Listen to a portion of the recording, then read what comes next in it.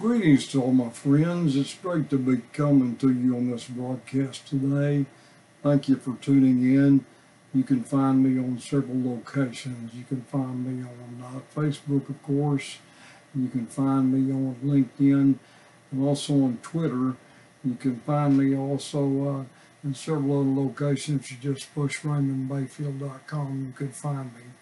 I want to talk to you this morning from the 4th chapter of the book of Matthew. Verse 1 says, "And the Spirit of God led Jesus into the wilderness to be tempted of the devil. And after they'd been there, when the tempter came unto him, he said, If you be the Lord, command that these stones will be made bread. And he went on to say that man shall not live by bread alone, but every word that proceedeth out of the mouth of God." That's Matthew 4:4. And I want to tell you, we need to listen to every word that comes from the Word of God.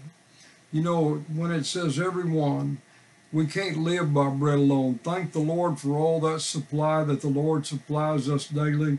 God supplies our needs and He gives us food to eat. I thank God for all the food that He puts on my table, and thank you and thank the Lord all the time for that. And I thank you for that we can't live by just bread alone. We got to have some living bread. I mean that living bread that feeds us spiritually, not just physically, but spiritually. We need to be fed by the Word of God. The only way you can grow spiritually and have faith is to listen to the Word of God and read the Word of God. Not only read the Word of God, but study it and apply it to your heart for the situation that you're going through. Man shall not live by bread alone, but every word that proceedeth out of the mouth of God. You know, there's a lot of things going on today as far as people saying things, and you don't know whether they're true or not. There's so much fake news going on out there all across the world. You know, everything you listen to, you don't know whether it's true or not. You got to trust all your sources and look into things. But folks, there's one thing that stands eternal. The most popular book in the world is the Holy Word of God. You can read it from Genesis to Revelations and do not take or do not add anything to it. It's just like it should be.